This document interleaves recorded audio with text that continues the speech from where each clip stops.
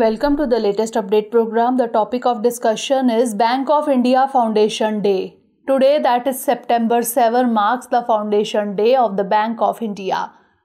This year, that is 2022, marks the 117th Foundation Day of the Bank of India. The bank has made rapid growth over the years and blossomed into a mighty institution with a strong national presence. Bank of India was founded on 7th September 1906 by a group of eminent businessmen from Mumbai. The bank was under private ownership and control till July 1969 when it was nationalized along with 13 other banks. The bank has been the first among the nationalized banks to establish a fully computerized branch and ATM facility at the Mahalakshmi branch in Mumbai way back in 1989. The bank is also a founder member of SWIFT in India.